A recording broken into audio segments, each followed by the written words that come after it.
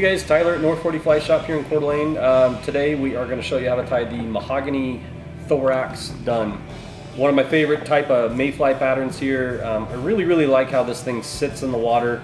Kind of an old classic pattern, but some of the old ones are some of the best. I do a Hungarian partridge wing here. I like the mottled look to it. You could do mallard, you could do turkey flats, a lot of different options for the wing.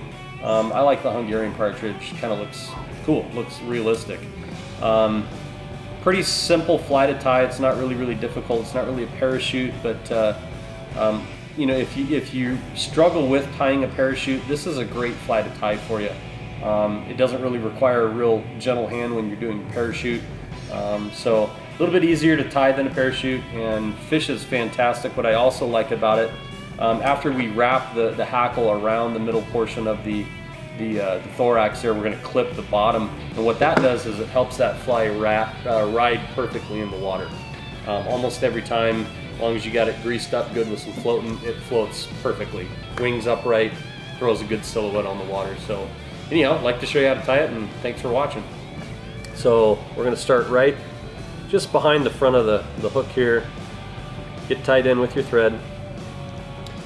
We're going to tie our wing in first here, guys. So we're using Hungarian partridge for the wing. So what I like to do is get these guys facing each other. They're kind of cupped, so we want both of them cup in, so they kind of hold together, kind of marry. So get them prepped, and go ahead and tie right in right there. Trim off your excess, and then post it up like you would a parachute. Just like so, pretty simple. Okay, next we're going to tie our tail in. So what I want to try and do is select 4 of these micro fibbets, which is sometimes kind of tricky to do. Just take your time. Go ahead and tie those guys in. And they're going to be all initially clumped together like this, so I'm going to make a loop underneath them, and that's going to help fan them out.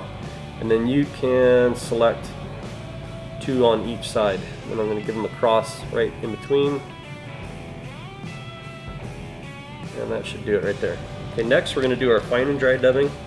And again, this is a mahogany. You guys can do this pattern in any mayfly style you want, whether it be a green drake, pale morning dun, blueing olive, whatever you want. So I'm going to get my dubbing added on there.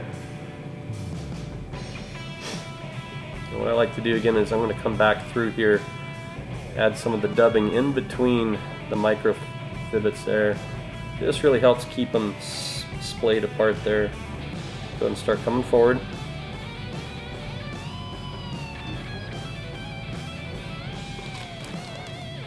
I'm going to stop right behind the wing. Good. Okay, now we're going to get our hackle prepped here. Just want to get a little bit of the barbs stripped off there and tie that in. Got a little bit more dubbing.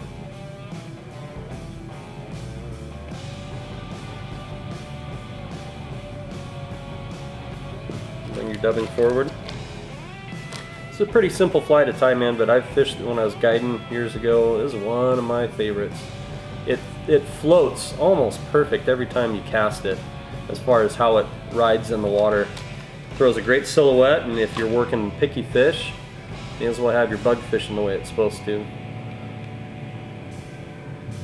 Alright, so now we got our taper made there. Now we're going to wrap our hackle. And this is really the major component of what makes this fly float good. So I'm not too conservative with my wraps. I do quite a few. I'm going to tie it off on the front. Trim. And I'm going to whip finish here. This fly goes pretty quick.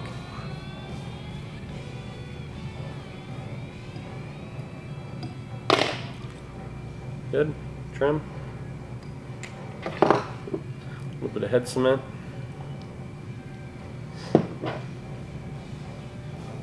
Okay, now what we do, we're going to come here and shape our wing a little bit. Some guys used to, or some still do I suppose, use a wing burner. They'll come through, and they have these old school wing burners that make the shape all look pretty. Those are cool. I don't use them, but have at it. So now I'm going to come through and trim the bottom of the hackles off. That makes the fly float flush. And I'm going to add some head cement there as well. That's going to soak in.